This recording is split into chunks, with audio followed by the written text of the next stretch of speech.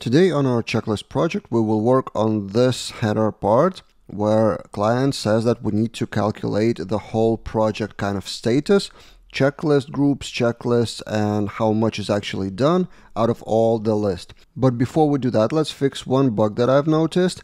When completing the task, sometimes it doesn't complete, although it seems like it's refreshed 2 out of 4, but actually in database it doesn't complete, or it completes the wrong task. In the code, complete task in our Livewire component, we have user task, but not filtering that by user itself. We're searching for the task, but we need to add where user ID equals auth ID.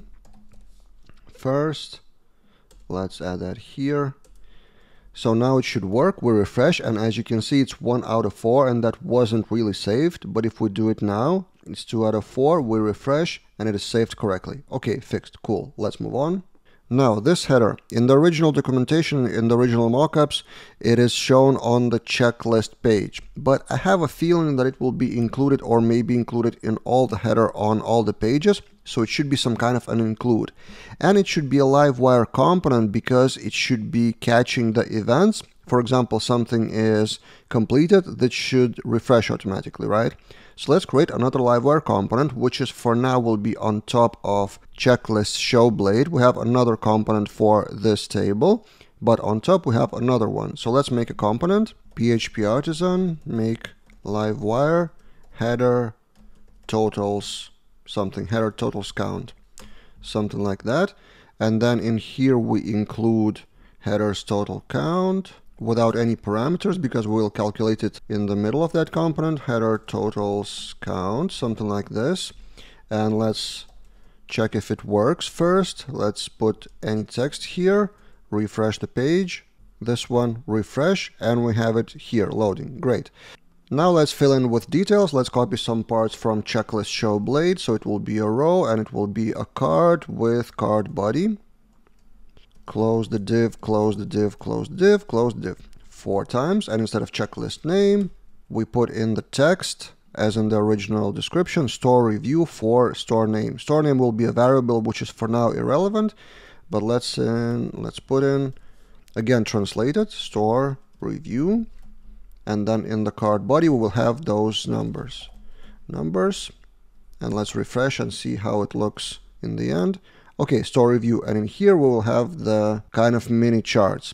I thought we could have that from core UI theme, but core UI theme dashboard doesn't have those rounded things, although it has a lot of different charts and dashboard icons and dashboard items. But I thought the closest to that is this one. So line chart for percentage. It's not rounded chart, it will be a line chart, but it's the same thing conceptually. And if the client demands in the future that we change that to rounded, then we find some Bootstrap CSS for that. But for now, let's implement this. Let's inspect that in the browser, and let's copy the code from here. So class progress, let's copy that, and let's see how it looks in general. Hard-coded, numbers, progress bar, style width, okay. So this is our main thing, width 40, value 40, minimum 40, maximum 100. So this is the syntax. And on top we have just bold text of 29,000 users. So let's put in, for example, H3 of 9 out of 17. And let's see how it looks. We refresh the page. Looks weird because probably that 9 out of 17 should be on top here. Yeah, better. And let's do it a bit smaller, so not MD12 but MD6, for example. And then in the card body we will have class row with 4 columns, or as many columns as we need actually, for all the checklist groups. So let's see how it would look here as a class column MD3, for example, like this, and then copy and paste it 4 times. I'm just playing around with Bootstrap styles for now, for the front end, just to simulate that. And let's compare that with the original. It looks okay, I would say. Let's just make the room for this one, 9 out of 17. So total should be in somewhere different place, or actually let's just create another column MD3 and put in just 9 out of 17 with H2, for example, bigger text.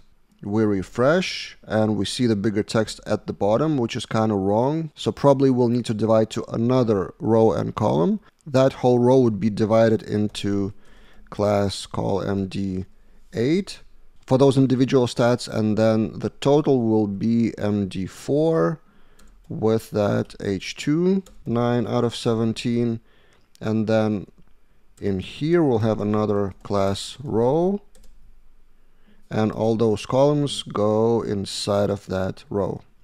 I hope you're following. I'm just playing around with Bootstrap, as I say. That's the reality of kind of live coding the project, what I'm doing here on YouTube. Yeah, so that's exactly what I wanted. Maybe the total is too big. Let's change that to 9 and 3. So call MD9 for those columns and call MD3 for the total. We refresh. Yep, something like that. Now let's work on the data. Okay, I've zoomed it a little bit more so you would understand what is the home page, product page, collection page, and cart page. These are the checklists for that checklist group. So that header actually corresponds to one checklist group. So let's make that a parameter of our Livewire component. So we have header totals count Livewire component, and parameter will be public checklist group ID, for example, like this, and we pass that. So in the show blade here, we'll have parameter of checklist group ID, checklist, I think it's checklist group ID, that's how it's called in the database. And now in the header totals count, let's calculate the checklists.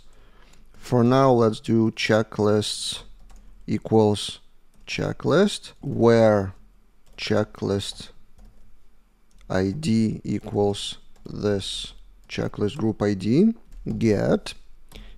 We pass that to the view. It's kind of like Laravel controller, just in Livewire, checklists. And in here in the blade, we have for each of the checklists here. So for each of checklists as checklist, we have this. And for each, here 9 out of 17, let it be hard-coded for now, but let's add another H3 for the title. I'm not sure if it has to be H3, it should be probably some kind of another CSS style, but for simplicity, let's stay with H3 for now, and we delete all the other hard-coded stuff. No, one is left, okay, and we refresh the page. Checklist 1, of course, it is duplicated and copied elsewhere, so we need to filter not just the checklist, but also where null user ID. So only admin checklists. Refresh. Okay, and we have only one checklist for that group. If we click push code to GitHub, we have 2 checklists for that checklist group. And now I already see that those texts are too big. Let's just stick with not H3 or something. It's just strong for checklist name, and let's do strong here as well. Let's refresh. Okay, looks better just with a break between them. Okay, cool. Now we need to actually calculate those numbers. And to do that, we will use with count. We don't need the tasks itself, but we do need those numbers. So with count of relationship of tasks with a callback function actually. So tasks, we need to filter not all the tasks. Function, query, and then query where null user ID. So total amount of admin tasks for that checklist. And we should have tasks count as a result. So this should be checklist tasks underscore count. Let's see if it works. Refresh. And we have 0 and we have 3. This is correct. 0 items here, 3 items here, and 4 items here. So we need to just take care of the 9 now, how many tasks are completed. So we go back here, also with count, but with count of user tasks. I will remind you how we did it. We have checklists and we have user tasks as a special relationship counting by user ID. So with count of user tasks, and here we don't need to check where null user ID, but we do need to check where not null completed at. And in here we should have user tasks count as a result. So we change the 9 to checklist user tasks count. Let's refresh. And remember, it should be 2 out of 4, right? Refresh. And we have 2 out of 4. Great. We have 0 out of 0 here and 0 out of 3 here. But for example, let's go here, complete the task. Here we have 1 out of 3, but here we will have 1 out of 3 only if we refresh the page. We refresh and we have 1 out of 3. So later in this lesson, we will make that component refresh. But for now, let's calculate these numbers, totals. And we can use collection functions here because checklists is the collection of all checklists. And we can do, for example, checklists sum of some field. For example, tasks count. From what I remember, tasks count is the field name. Okay, and let's see if it works. It should be, let's calculate it, 3, 0, and 4. It should be 7. Refresh, and we have 3. Oh, no, not 7. It's 3 and 0. This is another checklist group. So if we click here, it should be 4. If we click here or any other, it should be 3. And same for the user tasks count. It's just the sum of collection field. So user tasks count, refresh, and we have 1 out of 3 or 2 out of 4.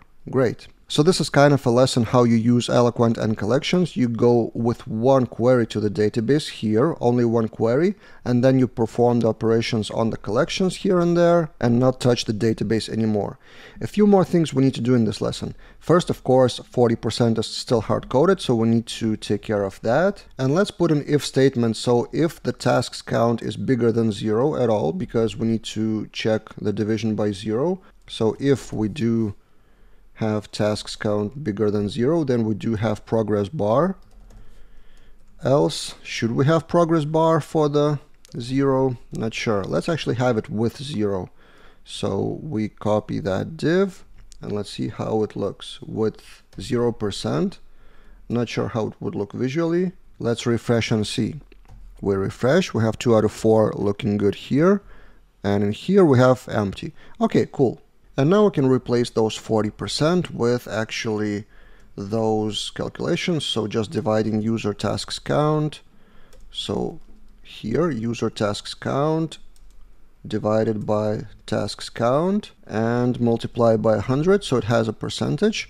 And similar here, value 40 changes to the percentage. And let's see how it looks now. It's 1/3, right? It does look like 1/3. Then 2/4 is kind of roughly half. So that's exactly how it should go. I think we're done here with the calculations. Now the final thing is to auto refresh whenever something is completed. And here you will see even bigger power of Livewire events. So remember, this one is Livewire component, and then on the sidebar, these numbers are Livewire components as well that catch the event of completing the task. So we can use the same event and catch that here, listen to that here, with just doing listeners property. So if we have protected, I think it's protected listeners, complete task, I think it's the event. Let's check it, checklist show, this emit task complete, right? Task complete. And all we need to do here is call the render. So another query to the database and refreshing everything. And we don't even need any parameters of task ID or checklist ID or something. We will just recalculate the whole thing. Of course, we could make some manipulation of just doing +1, but one more query to the database isn't really a big deal. The main thing that it would work. Let's try it out. We refresh and let's complete the task and see if this changed to 2 out of 3 and this changes to 2 out of 3. We click and good. And actually it was really refreshed even visually. So if we click 3, look at this part. Looks cool, right?